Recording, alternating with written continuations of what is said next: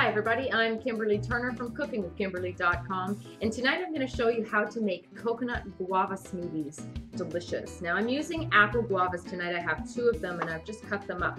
The whole entire guava is edible. The skin, the inside, the seeds, everything. Okay, so these guys are ready to go. This one is a little more ripe than the others. That's a great way to use up fruit that maybe you missed eating just fresh raw. Perfect. All right, so I'm just cutting them into chunks that will fit, kind of easily into the blender and will blend up nicely. So I have 2 apple guavas that are ripe, okay? In my blender, I have 6 ice cubes already in there just to keep things cold, as well as, a little bit of water. That's always great in there, okay? Guavas are not all that liquidy. They have a lot of fiber, and I've reserved 2 slices of guava as well as 2 wedges of lime, okay? And I'm going to use the juice of a half a lime in here as well. Keeps things nice and bright. Citrus fruit is alkaline. It's good for your body. Get it in whenever you can. And I'm going to use some coconut milk.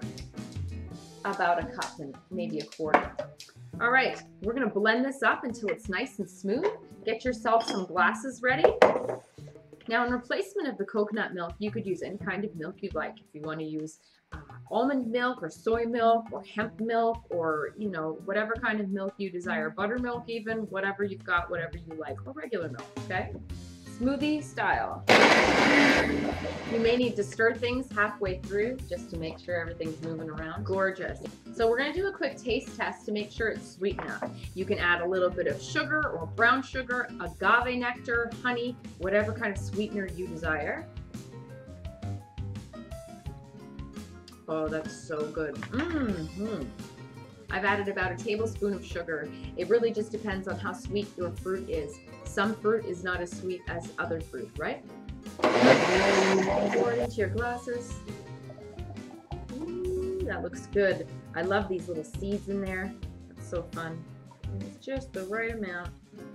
So I'm just going to follow the line of where the seeds are, and I'm going to just slice a tiny little slice from there to the edge so that I can just slide these guys right on the edge as a garnish. And I'm going to do the same thing with the lime, just so that there's kind of continuity. So just cut about the same angle. And stick that on the side too. It's nice to have a little extra citrus. Look how nice and thick they are. That straw just stands right up in the center. Isn't that beautiful? Isn't that a gorgeous, maybe even a breakfast smoothie? All right, one goes to Mom. There you go. What a gorgeous looking little drink. In fact, you could spike this in the blender. You could put rum with this, or even a lychee liqueur or something like that. It would be very, very tasty as well. So I'm going to get a little bit extra lime in there, just because I like it like that. Guavas are full of antioxidants and vitamin C. Guavas are full of antioxidants and vitamin C, and so is the lime. Yum. I love garnishes that you can eat.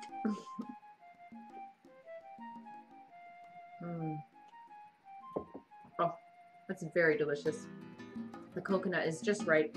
Guava is kind of a mild flavor. It's not very strong and robust. So the coconut just is kind of like a creamy little dreamy friend for the guava. It's delicious. It lets the guava shine through and the coconut. Oh, very tropical.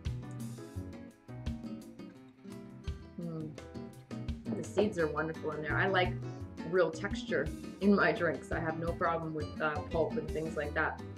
Delicious. Fantastic little smoothie. Wonderful for a pick-me-up. Great for after training or a fitness regimen, whatever you're doing.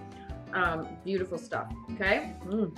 This would also be a very delicious smoothie for Mother's Day or a birthday, surprising someone in the morning with a fantastic smoothie like that. Great for Cinco de Mayo and any kind of summertime get-together.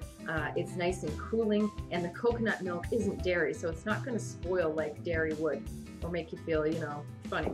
Oh, I like that. Also, feel free to add any other kind of fruit into this little concoction. You could add pineapple, you could add pears, you could add Asian pears, you could add whatever kind of citrus fruit you like. The list goes on. Anyway, that's how you do it, folks. Man, that's delicious. That's how you make a coconut guava smoothie. You're gonna love them, okay? Follow me on Twitter at Cooking with Kim E with a capital E.